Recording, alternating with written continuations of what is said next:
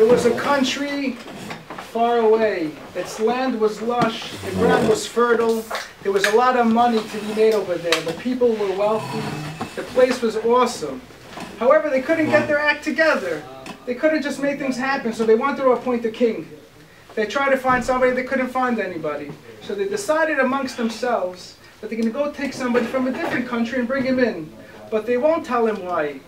And what they did is they brought somebody in, they crowned him, they made him king, he developed the place, he made the place great, he built an empire, stocks went up, agriculture was fantastic, importing, exporting.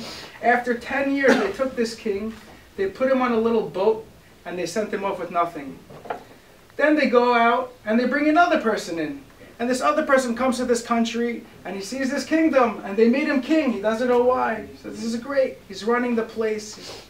It's a great show. There's a lot of food, a lot of fanfare. Everything is fantastic. He builds the place even more.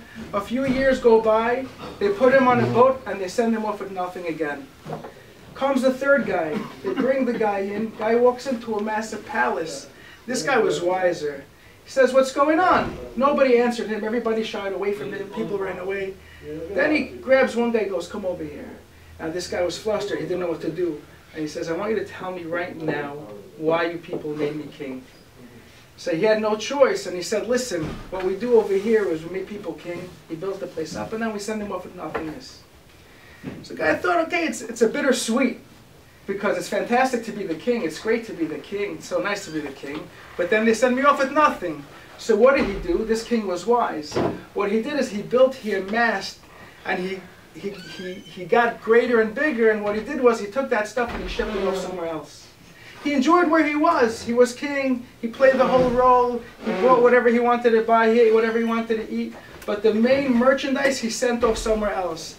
This way when they took him on his little canoe and they sent him off, he had a massive palace to go to. He had tremendous merchandise for eternal bliss.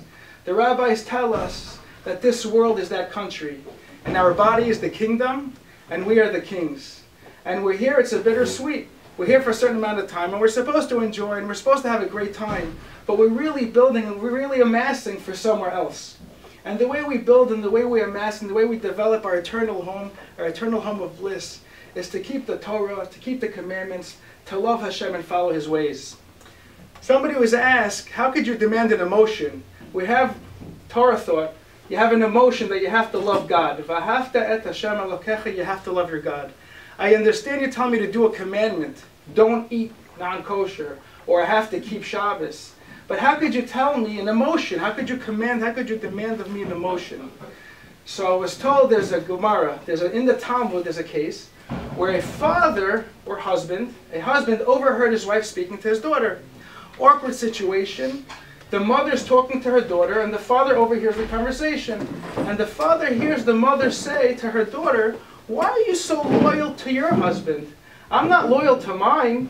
And the daughter's thinking, what? She goes, really? You have 10 brothers? None of them are from your father except for one. Now the father overheard this. And the Talmud tells us that the father on his deathbed, obviously we know why, as he's dying, he screamed out, he said, all my possessions go to one child. And the children had no idea what he was talking about, who he's talking about, what's going on. So they went to the rabbi, and the rabbi said, sit Shiva, after you finish mourning, you'll go to your father's cave, or you'll go to your father's tombstone, and you'll go there with sticks, and you will beat the tombstone, all 10 of you, until you get your answer, you'll get your answer. And they're like, wow, okay. So that's what they did. They finished mourning, and they went to the tombstone, and they beat the tombstone, and nothing happened. They came back to the rabbi, and they said, Rabbi, what are you playing games over here? You tell us to go to the tombstone to figure out where the money's coming from. What's going on over here? So the rabbi said, you went down there? We went down there. You hit the grave? We hit the grave. All of you? Almost all of us. One of us didn't go. So the rabbi says, I want to speak to him. So they bring in the one that didn't go, and they said, how come he didn't go? She says, Rabbi, you can give me all the money you want in the world. I am not hitting my father's tombstone with a stick. The rabbi said, that's the son from the father. That's the only real father. Because God imbued in the person an innate love that he has for his father. Hashem, God imbued in the person an innate love that he has for his son. God imbued in the person an innate love that you have for Hashem, for God. A person naturally loves the Ribono Shel Olam. He loves HaKadosh Baruch Hu. He loves Hashem. He's not mandating something from you that you don't have within you. You love Hashem. You have it inside of you. The more you learn about Hashem, the more you get to know Hashem, the more you love Him. We're all very lucky that we have such a situation over here where we all come together to learn about Hashem. And the more we learn about Hashem, the more we love Hashem. And we should all merit to love Hashem with all our hearts and all its purity. Amen.